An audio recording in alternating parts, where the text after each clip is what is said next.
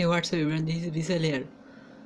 Meet Royal Enfield Himalayan Rooster with 3 wheels and reverse gear. Royal Enfield Himalayan may not excite senses as stock, but the special Himalayan Rooster with 3 functional wheels and a reverse gear will surely make you think twice. The more job has been done by TNT Motorcycles, and it was officially commissioned by the brand itself, getting them a special edition for display at the Royal Enfield Cafe in Goa. Buyers were already engaging this in custom Royal Enfield models, but none of them had multiple wheels at the back. Available in the black and white sets as stock, Rooster of decades ahead of these two sets with blue and yellow inserts over the surface and completely white frame for further highlighting.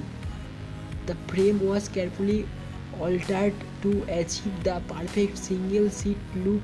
The opposite is seen with engine finished matte black and matted to a custom exhaust system with the careful use of heat shield. The front fascia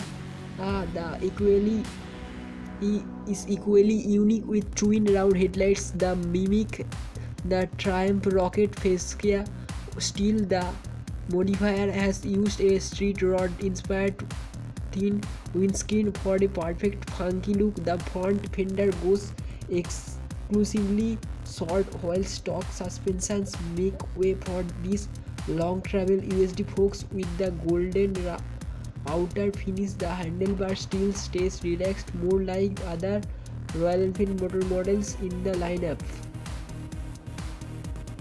The front tire gets replaced with this thick tread unit white, while the rear is completely fascinating with two off-road tires over an axle. The Himalayan Trikes is not road legal, but one can ride the same on a private farmland or soft sand beach for more fun. The engine powering the Himalayan is a 411cc single-cylinder engine producing 24.5 brake horsepower at 6,500 rpm and 32 Nm of torque at 4,250 rpm. The engine impressively powerful, further getting an equally impressive 5-speed gearbox. The initial days of Royal Enfield Himalayan were filled with tragedies, and thus it never got the push that